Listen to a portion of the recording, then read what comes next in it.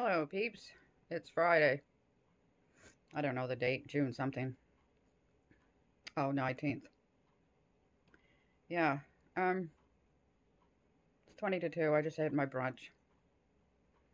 I just want to talk a little bit about environmental illness again. Chemical sensitivities. People just don't know. Many of you who follow me know that I went yesterday to the hospital to have a procedure, one off my neck and one off my leg.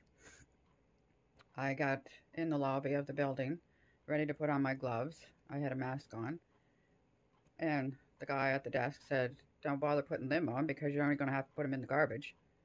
And he sounded right snippy, and there's no need for that.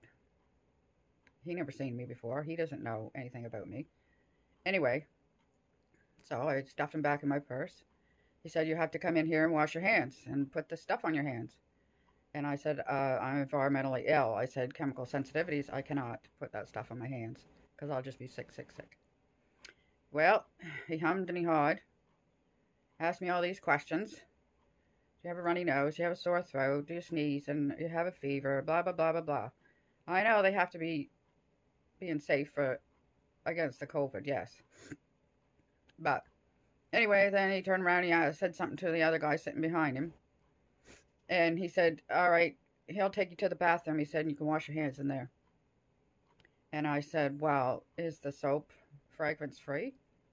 "Oh, yes, it's fragrance-free. It has to be because this is the hospital." Duh. Like, I never had fragrance-free soap in a hospital yet. One in Halifax. I'm sorry. So anyway, the other guy, I don't know who he was. He took me down to the bathroom. He said, "There's the bathroom." So I squirted some of that stuff on my hands. That is far from fragrance-free. Flowery smelling, I have no idea. But anyway. So then I can't wash the smell off my hands. It goes right into your skin. You can't get it off. So, of course, my brain starts to go mushy. Can't think, concentrate, or stumble over words, just like I'm drunk or something.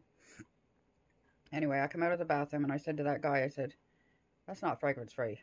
Not for someone that has the environmental illness." And, oh yeah, when I was leaving to go to the bathroom, that snippy guy, he said, "We don't want any more people dying." What? And I looked at him and I just glared because I didn't want to holler across the hospital lobby where the sitting people sit. So I went with the guy, and when I was going with him, I said, "I didn't just make this up to cause a ruckus here." I said, "It's a real thing." And he agreed with me. Oh, yeah. So I come out of the bathroom, sick, already sick.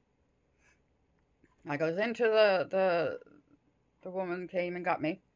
Went into the little operating room thing. She said, "How are you doing today?" I said, "I've been better." And she said, "Well, what's wrong?" And I start blurting out the whole story. She probably was sorry she even asked me. Right? So, anyway, I said, I wonder if they would let me put my gloves on and wash my gloves in the soap. She didn't know. So then my family doctor come in. He asked me the same thing. So I blah, blah, blah, blah, blah. I told him the whole story again. And he said, next time, he said, "Bring your own soap." I said, "Can I?" He said, "Yes." I had no idea. So anyway, so I left there. And I walked all around the building to where my youngest daughter was waiting for me in the van. And you can't get away from your hands. Your hands are there. You can't get away from the smell on them.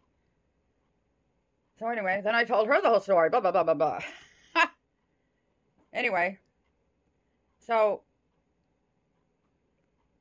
then, like, I started getting a runny nose. I got a sore throat. I got a headache. My eyes are running. My brain is mush. So when I come home, I went on the site for the hospital, and there's a place where you can write a review. And I am going to tell my experience on there. How else will they know if you don't speak out? Like, it's not going to be anything mean or snippy or anything. Just because he was snippy, I don't have to be snippy.